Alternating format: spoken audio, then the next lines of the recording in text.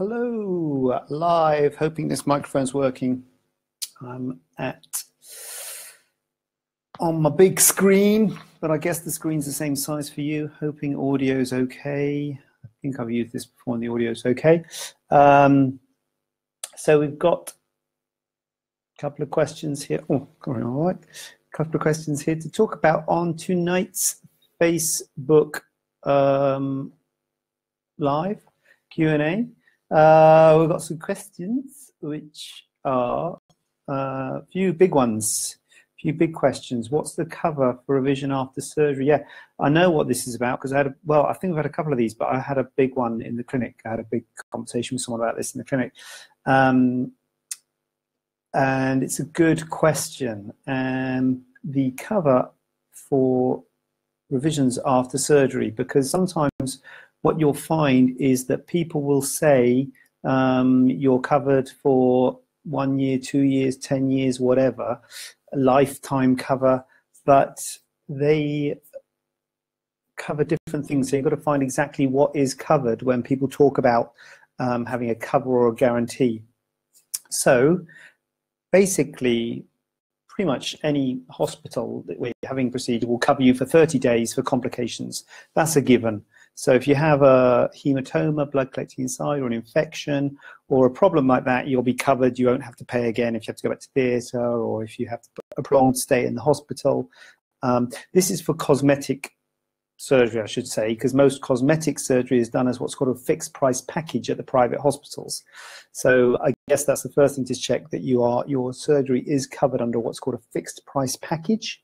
And certainly all the cosmetic surgery that we do here is under fixed price packages, and the price is set, which covers the things I'm about to say. If it's not a fixed price package, and that's for things that are more likely to be insured, like hernia repairs and things like that. So if you're not insured, then they might say, oh, we'll do it for you and we'll charge this amount, which will proportionally be probably less than what the cosmetic operations are, because then you're just paying to have that hernia repair. If you have to stay in hospital longer, or if you have to go back to theatre, or if you're not happy with the result, you have to pay again. So that's different. So cosmetic surgery is a fixed price package, and the package includes 30 days for revision surgery, and then there is a period after that where you have cover. 30 days for complications, and then you have the period after that where you have cover for revisions. Revisions being things not looking quite right, not looking as how we expected them to look. It is a little, I've had someone, as I said, a couple of these, I had someone in the clinic the other day saying, you know, what is the tolerance? So if the cleavage is this wide, will you do a revision? You know, where if it's, you know, different dimensions, there's no numbers on it, because the thing about medicine, and certainly in cosmetic surgery, is not like there's no statistics that can say if one breast is 2 millimeters higher than the other, then we'll do a revision. But if it's, you know, 1 millimeter higher, we won't do a revision. We don't have set numbers on it. Unfortunately, it is up to us to say whether it is the result we expected.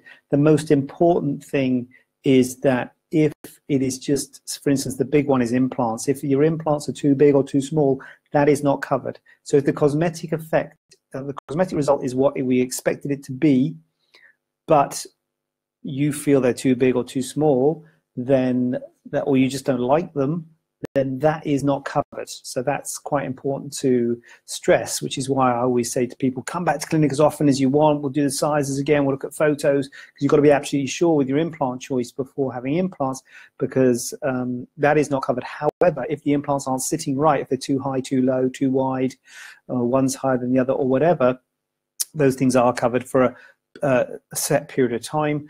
And this is what you'd have to talk about the hospitals. Where I work, the BMI hospital, which is a Priory, will cover you for 6 months. The Spire covers you for 12 months. Polyurethane implants are made by Polytech, and they are distributed by a company called Q Medical, and Q Medical offer a 2-year warranty on the implants. So if you have Polytech implants, then there is a 2-year cover for revision surgery. and so that covers most revisions. So if the implants aren't sitting right, doesn't look quite right, that covers most of the problems between 6 months to 2 years, depending on where you have it done. Following that, then you've got to look at the follow-up appointments.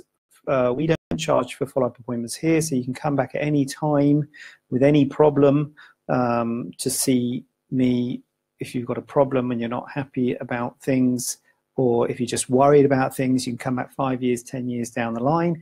But if it's after that 6 month stroke 2 year period and you need more surgery, you will have to pay for the surgery. Now, the implants themselves have a warranty, but the important thing to be realized about that is that's just the implants that's got the warranty. So the implants, in fact, all the implants we use here have got a lifetime warranty. So you could say on the headline could be, come and have surgery here. We give you a lifetime warranty. But you've got to be careful, because we don't say that, because that's just, well, because that's just the implants, and that people might think, oh, I've got a lifetime warranty. If I'm not happy in 5 years, I can have surgery again. Now, you can have surgery again. They'll give you a new implant, but it's just the implant they'll give you. So you have to pay the hospital costs.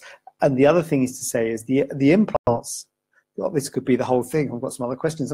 The implants have different warranties, and if the thing to do is, we'll give you details about that. So the difference in the warranties of the implants are what the warranty covers. So they pretty much all cover. I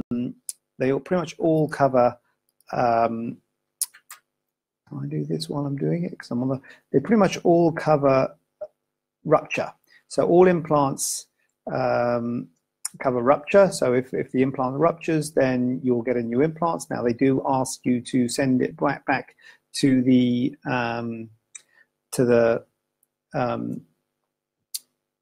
company to check that it was damaged.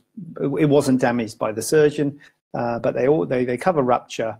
They don't all cover capsular contracture. For instance, Nagor do cover capsular contracture, Allergan don't, but Nagor but Nagor, Amy, I will answer your question in a minute.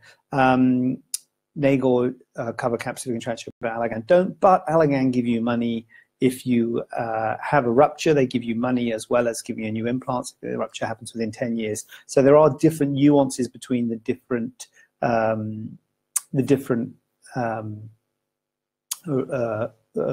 warranties between the implants, and so that's something you might want to look at if you're interested in.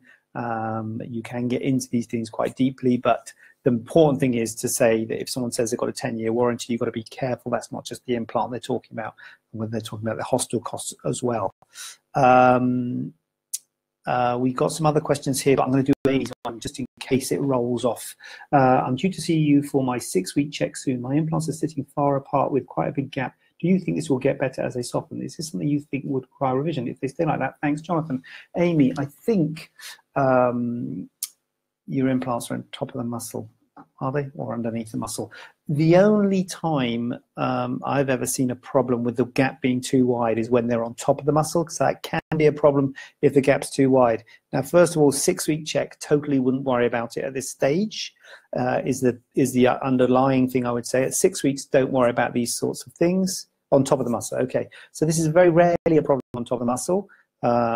Never, I think I can safely say I've never had a problem with it on top of the muscle. The important thing to realize when you're looking at cleavages, and this is something that people are very worried about, people are often worried about cleavage being too wide.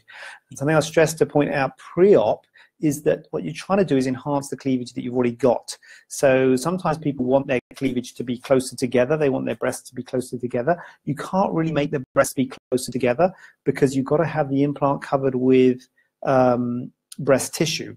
So if you try and put the implant where there's no breast, then you'll be able to see the edges, you'll be able to feel the implant. That won't be right. So you try and look at these cleavage that you got before, and then that cleavage is enhanced. Now you can push them together and what have you with bras and things like that, but the actual surgery is enhancing the cleavage that you've got already. So that's something to look at. But at 6 weeks, I wouldn't worry about it, and I certainly wouldn't worry about talk about revisions and what have you at 6 weeks. Normally, the total minimum is about 3 months. So we start looking at that sort of thing, and the longer you leave it, the better, to be honest. But I wouldn't worry too much about it at this stage. The other thing that's revision, when's it okay to play sports such as football and rugby? Feel free to come back on me on that, Amy, if you want to ask anything. But in the meantime, I'll go into the gynecomastia one. Gynecomastia of sports such as football and rugby after gynecomastia. Well, I would say football and rugby are different. Well, they're both pretty. I mean, rugby. Oh dear, rugby. I'd say a couple of months for rugby. Football. I don't know. Is football pretty physical? I guess it is.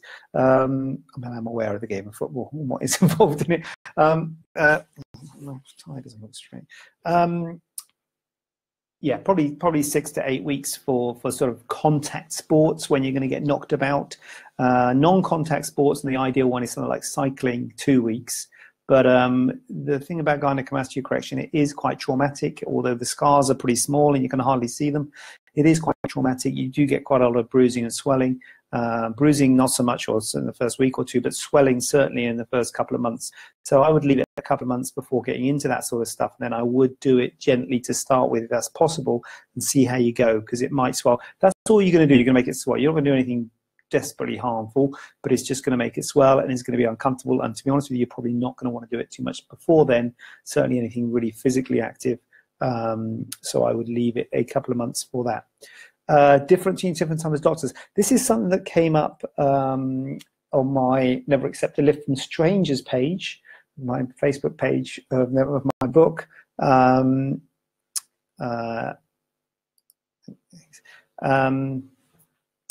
About a person who had lip fillers, and the fillers were all lumpy, and she had them fixed. And I guess the point that there was, to be honest, there's 2 points that came out of the story. One point was that be careful who does your lip fillers, because I think it was someone who was just basically, I don't know, a hairdresser or someone in the hairdressers who did the lip fillers. And this is a massive problem we've got, particularly with fillers. There's absolutely no law about anyone buying fillers. At least Botox is a drug. So Botox has to be prescribed, but then there's no law about who injects it. But anyway, at least it has to be prescribed, so they have to get their hands on it. Fillers doesn't have to be prescribed. Fillers prescribed is a device, so fillers can be bought by anybody. You can buy them, you whoever you are can buy them. Any member of the public can buy fillers and inject fillers, as long as you're not saying to the person you're injecting the fillers, as long as you're not telling them you're a doctor, you know, or trained, as long as the person knows you're not trained, or that you might be saying nothing, they might assume you're trained, but you don't have to have any training to do it.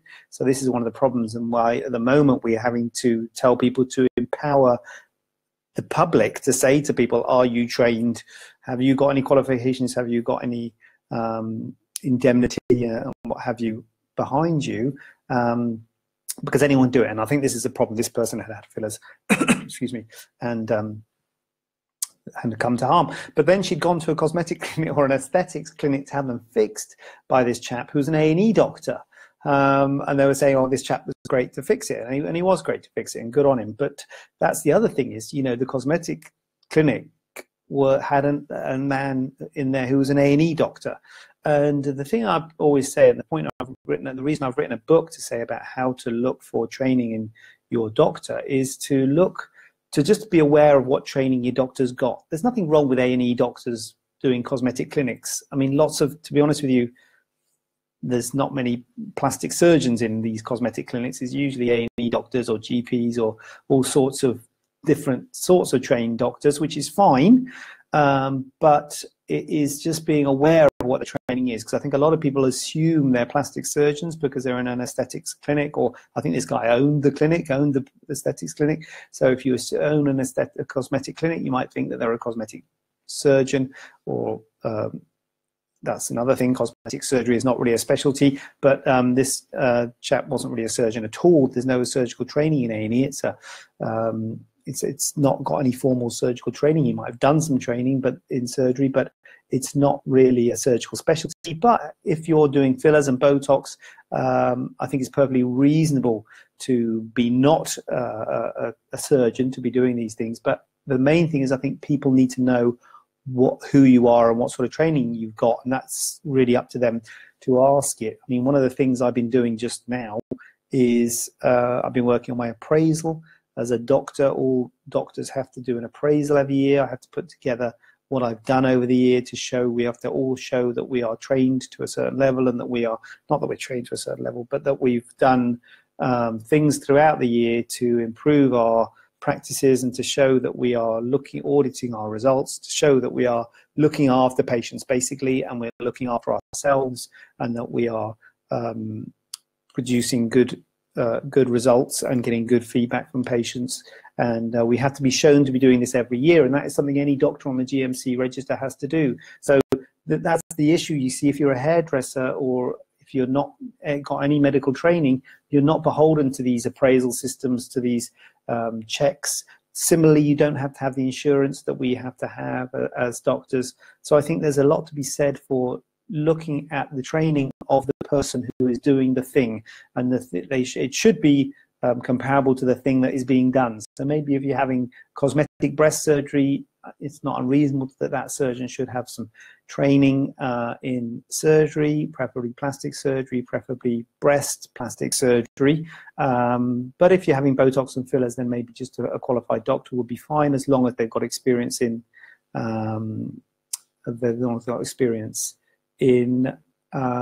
in the procedure. Look at this, Joanne. Where are you? I want a consultation with you. Come on in, Joanne.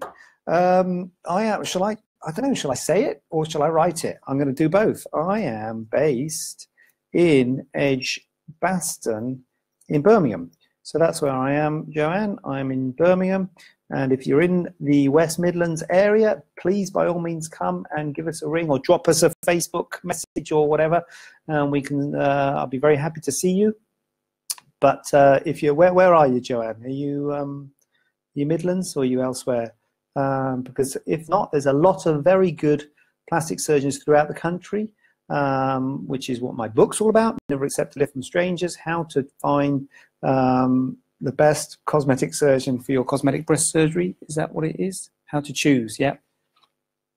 That's my book. I've got one there. So, oh, you're in Birmingham. There you go. So yeah, you can come here. But I was saying there's lots of good plastic surgeons about. And so, yeah, so I think that's quite comprehensively answered that. So there you go. So Joanne, nice to see you here. I do this every night, 7 o'clock, not every night, every Tuesday night at 7 o'clock. So I'll be here again next Tuesday. If you've got any questions, I need the lot. You need the lot. Got a special offer on the lot. Full, we should, no, I don't know what the lot means, but be very happy to help to do the lot, Joanne, and we don't have any special offers, but yes. If you want information on anything, Joanne, let us know. Give us drop us an email, or get on Facebook, and we can send you some details about that. That's definitely send you some information. We've got guides about breast, tummy. There's quite a bit on our website. I think I've done a blog post not that long ago about mummy makeover. So it's a big deal, mummy makeover, but it's quite a popular thing because you get everything done in one go. So you give us a call tomorrow, 0121 454 3680, and speak to Laura. And yeah, we'd be very happy to help you. And it's lovely to see you here tonight. And Dawn Barkley's just joined, but I'm gonna. Hi, Dawn. Hope you're okay. I was gonna go actually, if that's okay. But this has been good. I've had lots of comments here tonight, so thank you for that. And Amy, always lovely to see you here. Please don't worry, everything's going to be absolutely fine. I know it is, but you are a bit of a worrier, Amy. But I think we're going to be fine. I'm